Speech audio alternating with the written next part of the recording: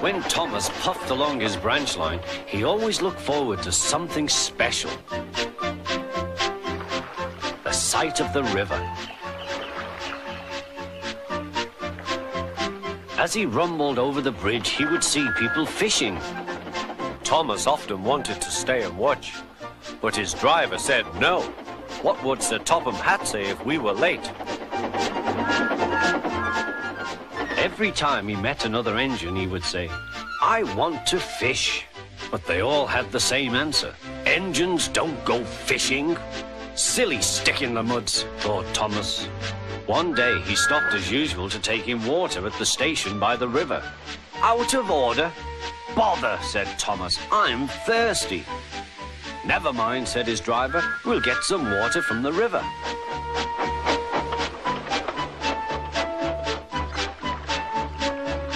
They found a bucket and some rope and went to the bridge.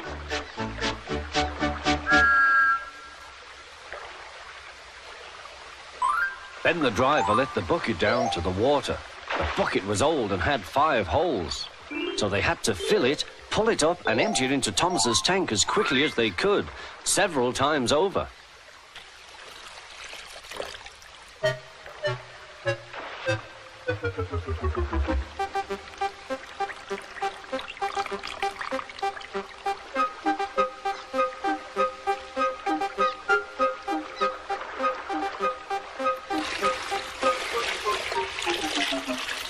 They finished at last. That's good, puffed Thomas, and Annie and Clarabel ran happily behind.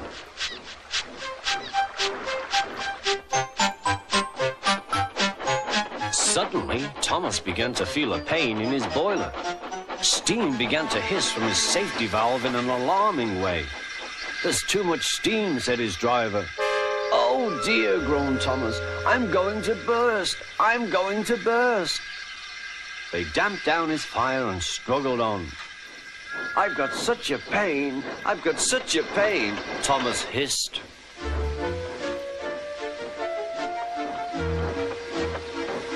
They stopped just outside the last station, uncoupled Annie and Clarabel, and ran Thomas, who was still hissing fit to burst, on a siding right out of the way.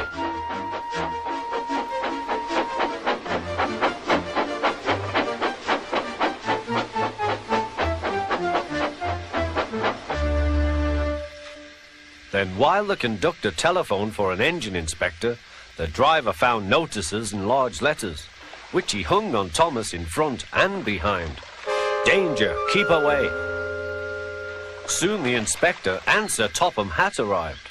"Cheer up, Thomas," they said, "we'll soon put you right." The driver told them what had happened. "So the feed pipe is blocked," said the inspector. "I'll just look in the tanks." He climbed up and peered in.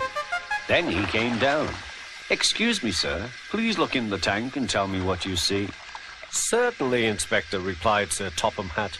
He clambered up, looked in, and nearly fell off in surprise. "Inspector," he whispered, "can you see fish?" "Gracious goodness me, how did the fish get there, driver?" "We must have fished them from the river with our bucket," replied Thomas's driver. "Well, Thomas, so you and your driver have been fishing, but fish don't suit you. We must get them out." They all took turns at fishing in Thomas's tank, while Sir Topham Hatt looked on and told them how to do it.